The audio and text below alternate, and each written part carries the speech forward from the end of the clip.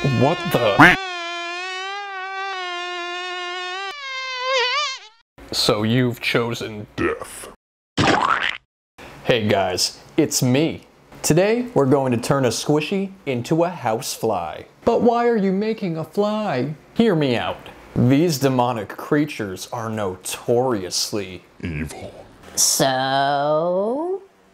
I figured if I turned a squishy into one, I could always have the satisfaction of squishing it to death. If you're new here, you should probably consider selling your soul to me by hitting that subscribe button. Also, don't forget to hit that bell icon and set it to all so you get notifications every time I post. I post new videos every Friday. If you've already seen one of my squishy makeover videos, then you probably already know who I was inspired by. Mariah Elizabeth, aka Squishy Queen. And so, with all that being said, let's get started. Okay guys, so I was having a little bit of trouble thinking of what to turn this squishy into. I really wanted to use the overall shape and not have to cut anything off of this one. Eventually I decided to turn it into a fly. I figured that I could use his little ears as his wings and his little antlers as the antennas. It's always fun looking at these squishies and thinking about what you could turn them into because so many of them are so weirdly shaped. I know what you guys are probably thinking though. Are flies really evil? And to that I answer, you're adopted. The way I personally see it, you can't really lay your eggs in a dead animal and have your babies eat its flesh until they grow wings and buzz around and annoy the crap out of everybody without being a little evil. Okay, I think he's looking pretty good. Let's just take this guy off. Oh, hey there, buddy. That's okay. Easy fix. Ah yes, what a rare and fine specimen you are. The elusive and mysterious cake deer. Yeah, dance. Let's make him dance a little bit. Isn't that cute? I've got one major problem with you, my little cake friend. Cute things make me vomit. Alright, so we're just gonna start like we normally do by sanding this little dude down. I've learned to try and give it an extra good sanding. You don't want to skimp on the sanding. You guys might feel a little bad for the squishy, but trust me, that's how you know you're doing it right. Okay, you guys know the drill by now. Let's get started finger painting this abomination. I've been noticing that some of you guys are wondering why I'm finger painting these squishies and not using a brush. I figured I'd talk to you guys about that a little bit. You know, while we do our usual 70 coats of the base color. So I actually did start out using brushes if you go back to one of my first squishy makeover videos. The thing is that with this fabric paint, I soon discovered that it literally destroyed the brushes. Like, completely obliterated them. After watching a ton of Mariah Elizabeth and Nerdy Crafter and other squishy makeoverers, I did pick up on the fact that a lot of them use hard things to paint their squishies, specifically popsicle sticks. It seems like popsicle sticks are really the way to go when it comes to painting these guys for at least their main coat of paint. But right now, I don't got any popsicle sticks, so I'm using the next best thing in all situations. My squishy makeover episodes tend to be pretty experimental, so you guys will see later in this episode that I do end up using like some Sharpie markers and some paint markers that I've never used on squishies before. I hope that you guys like how it turns out. Anyways, let's get back to painting this squishy. So we've got a pretty good first base layer of black on here, and I'm just taking some puffy paint and I'm going to start making some legs on this guy to give him some dimension. Okay, let's just give him his other 3 legs on the other side here. Trying not to make a mistake. Okay, perfect. Now he has something to land on your face with. He does need a little button nose, though.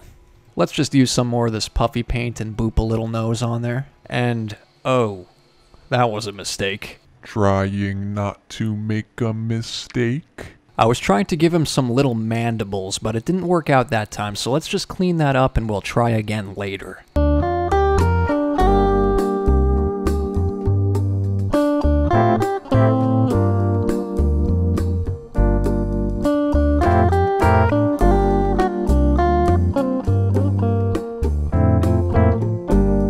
Okay, now let's just go back and very gently paint on his little mandibles.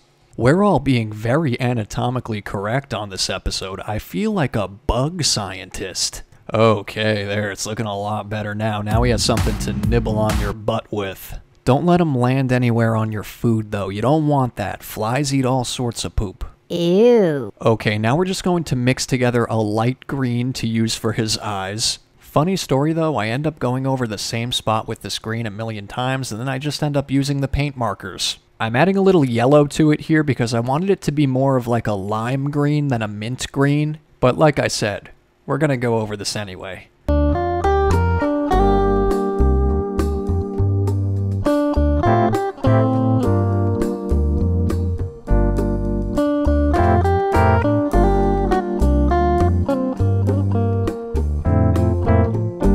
Now you can see here I wasn't liking the way it was looking, so I took this old lime green paint marker and started going over the mess I made. Here I'm just adding some cute little eye shines to his eyes to bring them to life. For this fly, I was thinking about doing the crisscross eye design thing. You know, this kind of thing. But I decided not to do that for this squishy. Maybe I'll do that in a future insect design.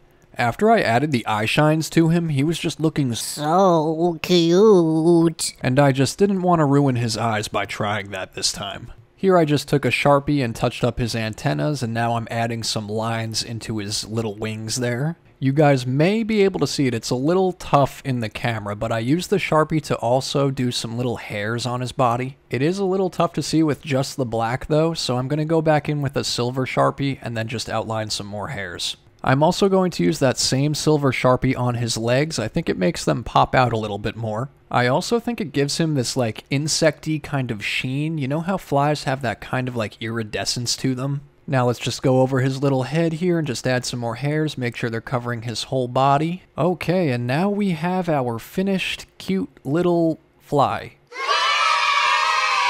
And here is a little before and after for you all. Look how far our little guy has come. And of course, I know you all are wondering when I'm gonna give this guy a squish.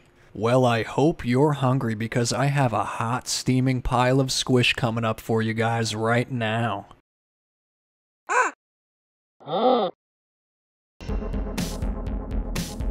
Alright, it's loony time. In last week's video, I turned Sonic the Hedgehog into a zombie. Definitely go check that video out if you haven't already. I just wanted to take a look at some of my favorite comments from that video.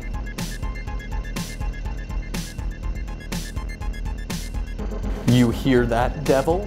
I'm better than you. Yeet!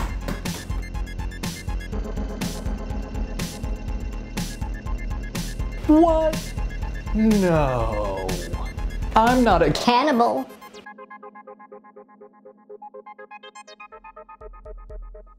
Oh, you mean this one? Isn't it cute? Speaking of cute, here is some more awesome art that you guys sent me.